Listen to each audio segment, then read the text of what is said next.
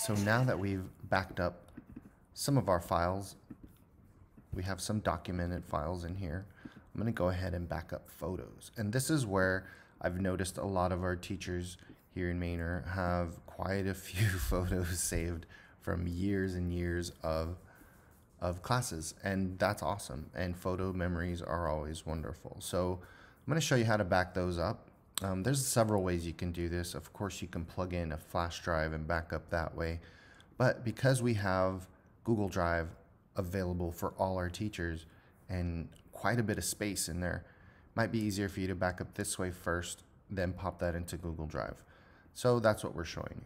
I'm going to go ahead and open up my Photos application, and it shows that I have several photos here from, the Robotics Expo, which the Manor Technology Department is very proud of.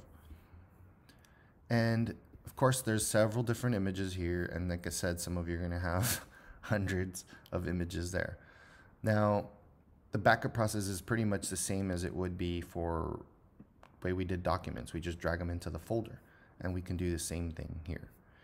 You can have if you want to go into photos and categorize them by year, you can do that. If you just want to back up every single photo, you can do that as well. So selecting multiple items is always going to be the easiest thing for you to do. Now notice what I'm doing. If you move your mouse trackpad all the way to the edge, you get these little two arrows. If you press and hold those arrows, it allows you to resize the window. And it's always a good idea to resize your window in a way that's going to make it easier for you to drag. Now, for some people, if they're left-handed or right-handed, they might have a preference on which direction they want to drag. But here, I'm just going to go ahead and leave it this way. So I have Photos folder here. I want to drag everything in there.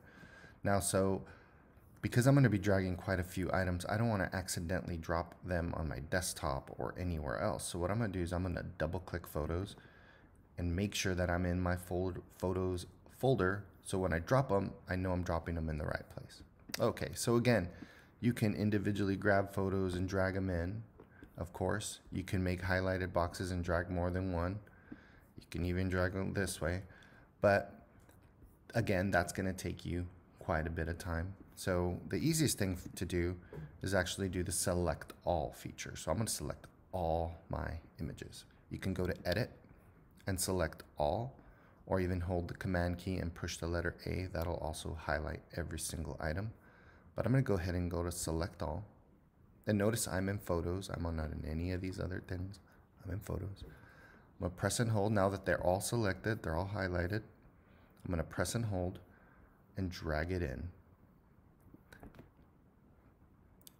And once I drag it over to photos, the process will begin, and they'll be slowly transitioning over depending on the speed of your computer. And notice they came in kind of crazy looking. So this is right now I'm in icon view, so I can go ahead and go to list view here, and it'll show all my items, and it'll show that they're coming in. If you have a little cloud, that means you were backing up to your Apple cloud. That's what I do. If you're not, don't worry about that if you don't see that. But all my items are now moving over into my photos folder. And that is how you back up all